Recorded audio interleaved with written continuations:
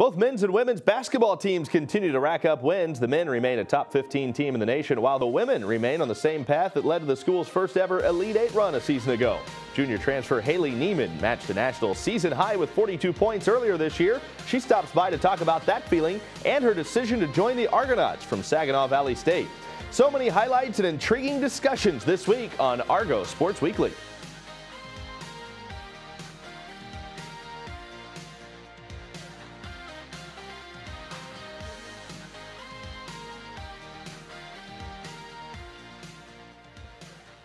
And welcome into Argo Sports Weekly. So much to get to this week, and we'll start with women's basketball as we welcome in head coach Stephanie Yelton. Coach, it's been a good stretch for you guys. You're off to a nice start after the holiday break, but I'm sure it was nice to get a little refresher there during the break. It was. We took a little bit extended break since we didn't come back and play until after the new year. So instead of the usual 7 days off, our players had 10 days off. So it's great to be able to get back on the court. I thought our players have been refreshed, renewed. It took us a little bit in that shorter game to get fired back up. But once we kind of got our cylinders rolling, we've been playing well. Yeah, certainly did, and got things going against shorter. And I'm sure it was nice to be able to get back into the groove with a game like that. We're able to put some points on the board as you did. So. On the road, not a terrible road trip, but you guys were able to get some points early. And Halee Goodman, she had a big game for you guys. Hamee's been playing well. You can see her. She takes the ball off the dribble. She can shoot the three. She can pull up Jays. She's a good passer. Other teams have to honor her. Courtney Meyer knocks down that short jumper. She was just a couple points and a couple rebounds shy of a double-double. She also had 3 blocks in that game. But Chloe with a big play there. And then Halee Nieman, she had a huge game. Triple there. She had a double-double, 14 points, 12 rebounds. Big game for her. Yeah, we're a different ball team when Halee Nieman's in the game and when she's on the bench. And so we're much more effective offensively when she's in the game. Again, because other teams have to honor her. She can score in different ways. Again, Chloe down low. And it's always nice when we saw Halee make the free throw. She was 9 of 9 from the free throw line. I know that's always refreshing to see the free throws go down as well. Oh, no doubt. And Halee's one of those players that's had a little bit of free throw trouble this season. So to see her go perfect from the line is a great growing moment for her. Good sign for her. Belle Bistro also had 11 points in the game. Imani had 10 as well. Imani had a big game off the bench for you guys. Yeah, Imani did great off the bench. I mean, she was stable on the defensive end. She was able to put the ball on the floor and drive a little bit. I mean, again, when you've got players coming off the bench that can help you maintain your stamina in the game, that's a good day. Then it was off to Lee a few days later. Now, this is a tough place to play. You guys come in rolling there. Courtney Meyer, that's a little deep for her, but a nice jumper. Yeah, Courtney, this is the game after shorter where we talked to Courtney about looking to shoot more and score more, and of course she did that in this Lee game.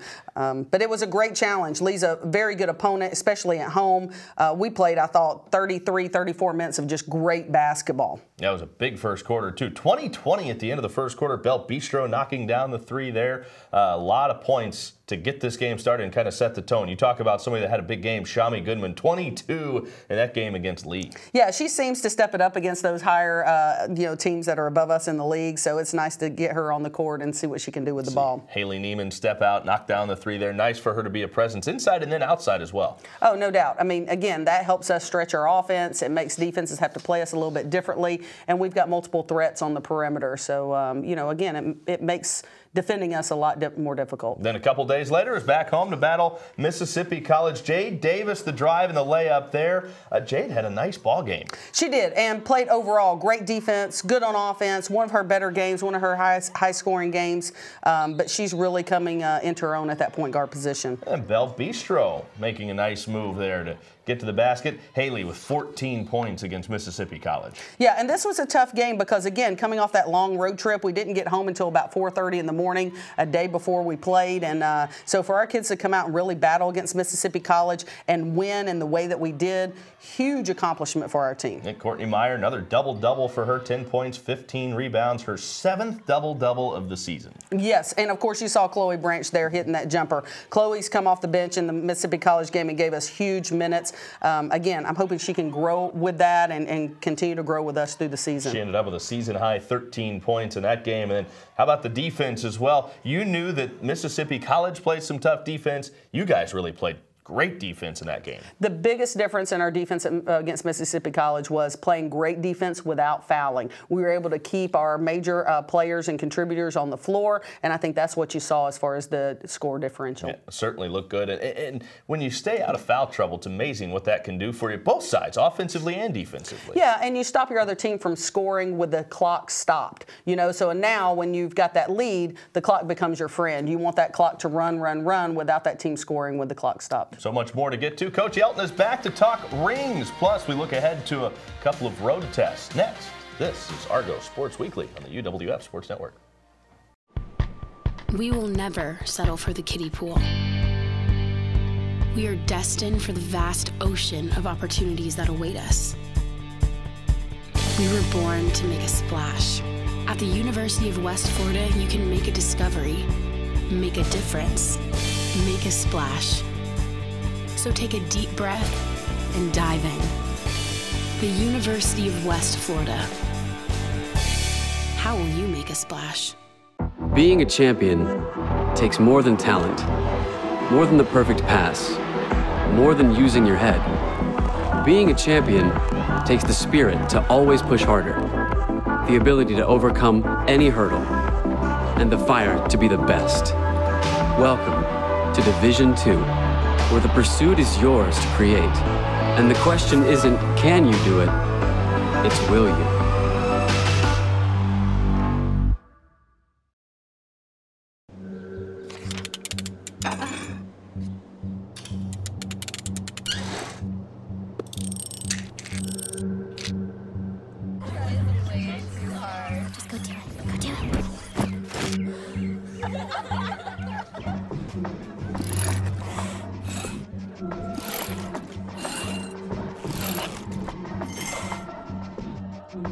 If you're not in control, then who is? Live above the influence. Welcome back to Argo Sports Weekly. We're joined by Argonaut women's head basketball coach, Stephanie Yelton. You've got some big tests this weekend, but before we get into those games, let's talk about some rings. You guys got some hardware over the weekend, which was pretty fun. It was a really nice event to have our team from last season back. All the players were here to celebrate that season, that Elite Eight run, the South Region Championship, and then obviously to collect the rings. And so, but we had a tremendous night. It was fun for us as a team to get those women back together.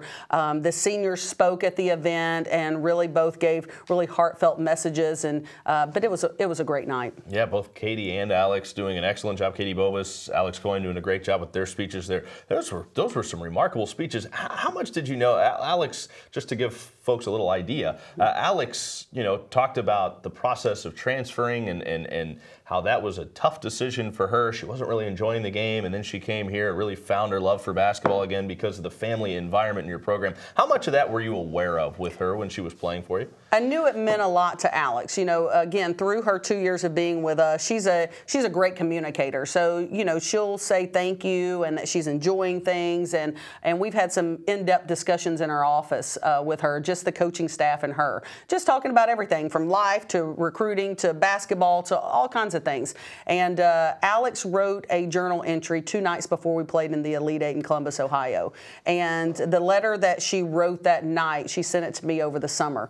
And yeah, I was crying by the end of it when I was reading it. And so when we decided to do the ring ceremony and have the seniors speak, I thought for sure, Alex, that's what you should read while you're at this ceremony. And she sure did. And I don't think there was a dry eye in the building. No, there weren't. It was incredible. Great event. Talk about the rings, because as you go into designing the rings, what goes into that whole process, and what are you looking for in an Elite Eight ring? Yeah, for us, the Elite Eight ring was a special ring for us because there were so many firsts last year. Most wins in school history, the first ever regular season GSC championship, the first ever South Region Championship, the first ever appearance in the Elite Eight. So all these things were first for our program. So when we contacted Balfour and started working on designing the ring, we thought we would go with a smaller women's ring. Well, all the good stuff wouldn't fit on the smaller ring. So we had to upsize the ring and go for a bigger men's ring so that all of those first and all of that history could be put on that one ring. And this is a ring that our players will cherish for the rest of their lives. They may not wear it every day, but they're going to pull that ring out on special occasions. They're going to show their kids and their grandkids that ring, and they're going to tell stories about that season for the rest of their lives to the special people in their lives. A lot of those rings are going to be on display in offices, on nightstands, wherever. They're going to be displayed somewhere prominently, no doubt, for all those young women. A great event. Well, let's talk about this season now as we continue to move forward. You get into some big games coming up. You've got Union, then you've got Christian Brothers. Those are two teams that can present some problems. Union, particularly, first up over the weekend, they've been playing really well this year. Yeah, right now I think they're the #1 team in our region. They've really stepped up. They've got a transfer Division I player from UT Martin that's really playing some tremendous minutes for them. But they are a tough team. But looking at our team, I mean, we're really focused on what we do and how we do it. And we're right where we were last year at this time in that Elite 8 run with our record. So we feel good about where we are, our approach to what we're doing, and we're getting better and better with each game. And so if we're doing that, we're going to end the season on a high note. But we've got a lot of challenges in front of us in the coming weeks. No doubt. It's going to be fun. Hopefully we'll talk after 3 more wins, and hopefully we'll be talking about what it was like to get win number 100 as well as an Argonaut head coach. So all that's coming up next week. Coach, good luck. Thank you. All right. We're back. We've got Halee Nieman joining us when we come back. Also, Argo football coach Pete Shinnick got some national love. Find out what that was all about. Next, this is Argo Sports Weekly on the UWF Sports Network. We are not here to drift. We were born to move, to change, to jump in, dive deep, make waves, break through. We were born to splash. The University of West Florida is America's best university for making a splash. The University of West Florida. How will you make a splash? I'll be right back. Hi! You think you're probably sober? Yeah. But you're thinking about taking the back roads home, just in case. If you're probably sober, then why would you do that?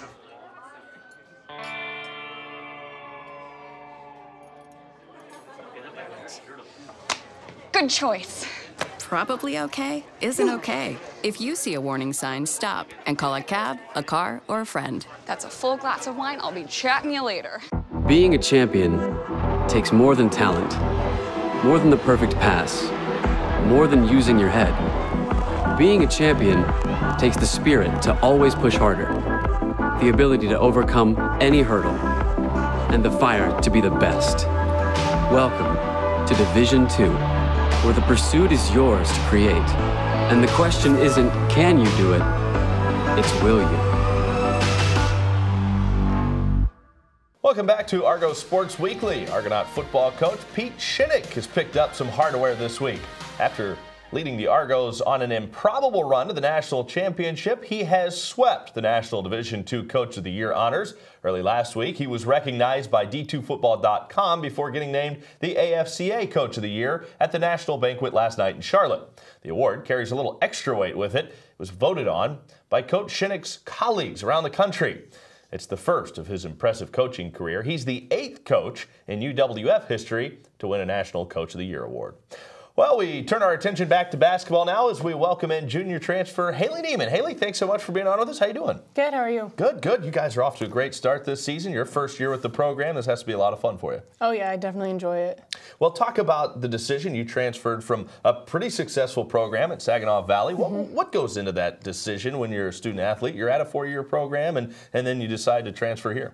I think that Alex Coyne really wrapped it up pretty well at our ring ceremony banquet when she was talking about how even when a program is successful, like, that doesn't necessarily mean that you enjoy playing basketball there. And I think that's where I was at in Saginaw.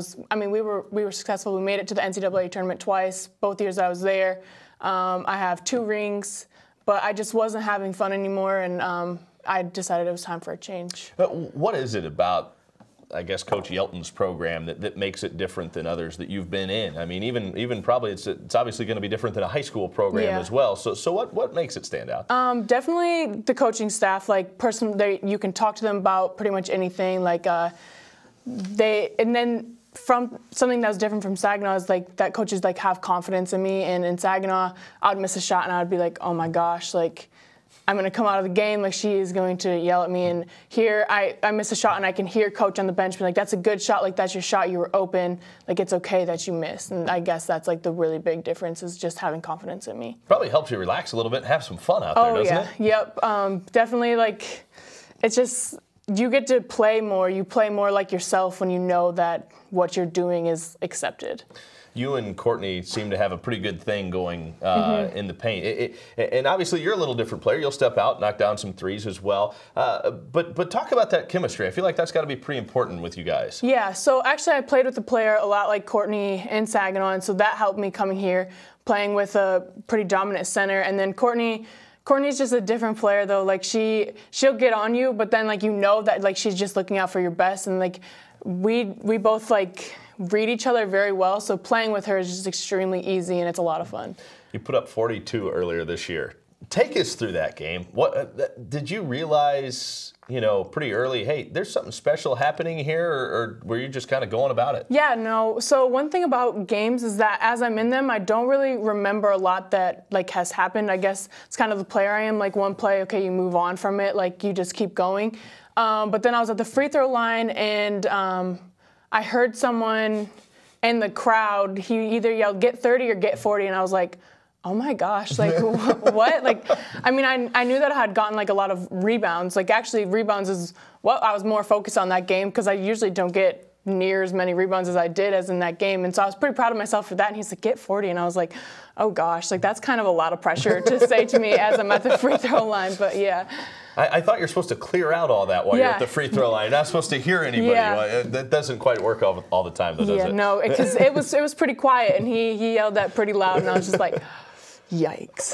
The bench erupted when you got your 42nd point. You broke the school record. Did you know at that point what the historical significance of it was? Well, no. So I was shooting free throws after the time the guy yelled at me, and I looked over at the bench, and Belle B looks at me, and she goes, 2 more till 40. And I was like, thanks, Belle. Like, way not to put the pressure on. And then, yeah, so I kind of figured that I had to be close because how often does that happen?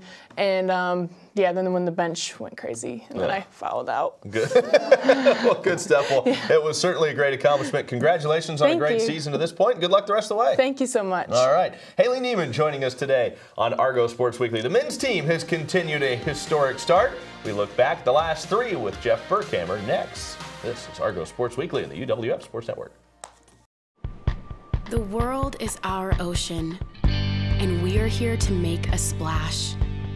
To dive deep, to create, to develop, to break through. At the University of West Florida, there's no limit to how you can make a splash. Don't just sit on shore, jump in. The University of West Florida. How will you make a splash?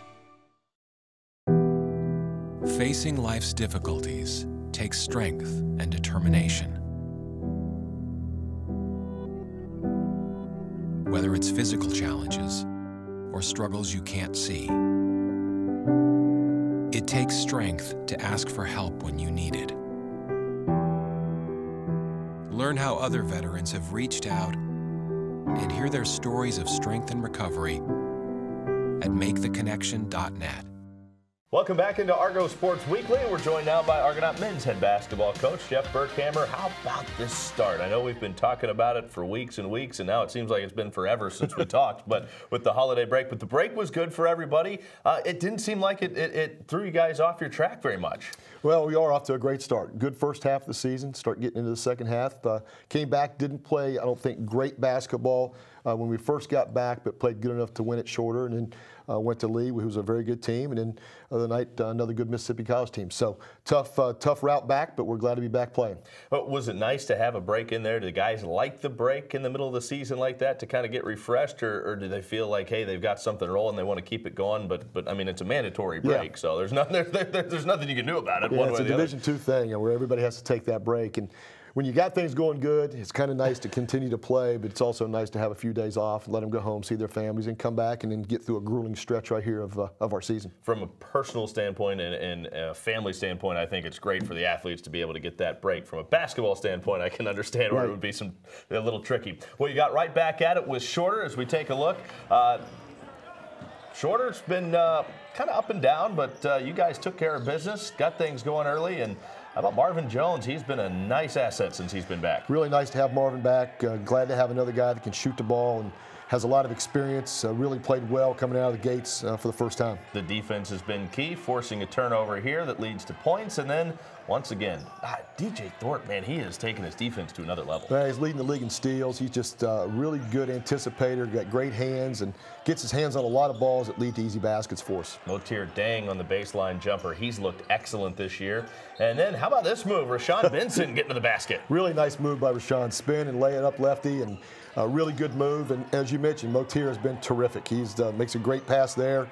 Tucker finishes, and really got guys playing well together. And Daryl Tucker has just been a man inside, and he shows it off again there. He has been excellent. It's fun to watch him, and really gives you some presence down low. Well, and he needs to. He's a guy that needs to give us presence. He's the guy we're going to try to throw it to down there. And then Motir can play inside, outside. Henry gives us another guy to play down inside. So we've got a pretty good group that play well together, and it's different guys every night. We've got 4 or 5 guys averaging double figures.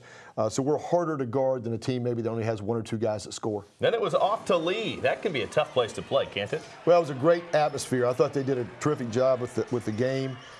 We had a good crowd there to watch us play. Good game. I thought we hung around well. We got a lead for a while. They've got a good team. They spread you out. Here's another great steal by DJ and another finish. But a hard-fought game. It certainly was. He's a guy that plays with some emotion, too. And then Daryl Tucker, again, doing what he does inside off a good dish from the outside. And then in the corner, big three from Marvin Jones. Marvin's shooting the ball well again. We need him to continue to make shots for us. Good feed. Tucker makes the guy miss, goes around the other. That is just an excellent move down low. Daryl's really good at shot faking and pivoting and making easy plays down there. Just a really good inside move. Motir Dang with a huge three there. Dang again from the wing, and that tied it up late. Tied it up late. Big shot from Mo, coming off a missed shot right back to an open three and nails it. Well, and then this free throw at the end would have tied it. They had the chance for the win, just off the mark. But again, a tough place to play against a very good lead team. Overall, not a terrible loss when you look at it. Well, it was a disappointing loss and a little bit frustrating loss because we probably played well enough to win the game. We go 9 of 19 from the foul line, which is not what we've done throughout the year. We've been a lot better free throw shooting team than that. So that was a little bit disappointing. Thought we guarded them pretty well. We were able to get shots that we wanted. But just didn't finish the game like we maybe could have at the foul line. There wasn't too much time to dwell on that because you're right back at it against Mississippi College at home. DJ Thorpe, it seems like we talked about his defense, his offense has taken another level too. He's really improved his shooting. He's gotten much better there. This is what he's great at, getting to the basket, but his shooting has improved a lot over the last year. And now you got to guard him on the perimeter and off the bounce. Rashawn Benson had a big game against the Choctaws as well, 14 points. Had that big three, and then down low, another drive and layup. He has looked really good. Then Marvin Jones, we talked about him, 12 points in that game with a pair of threes against Mississippi College. And we needed some guys to make shots from the outside. They zoned us the whole second half, and finally about halfway through the half, we really started executing well and making some shots that opened the game up. Motir Dang making some moves down low as well. He's a little more physical this year. Well, it's great to have a guy that can play inside, outside. It just gives you a lot more versatility, and he can do both. He finished with a double-double. Then a pair of dunks. Jarrett Henderson throws it down there. Motir Dang on the break. He goes up and throws it down as well. And this is where we kind of opened the game up. I think it went from like 8 to 20 in about 2 or 3 minutes, and we kind of won going away from there. Nice to be able to finish a game. I know something in the first half of the season you weren't necessarily happy with the way you guys were able to finish. You did there. We'll talk more about that on the other side of the break. More to talk with head coach Jeff Burkhamer about his group so special. We'll talk about what makes this group so special next. We are not here to drift. We were born to move, to change, to jump in, dive deep, make waves, break through. We were born to splash, The University of West Florida is America's best university for making a splash. The University of West Florida. How will you make a splash?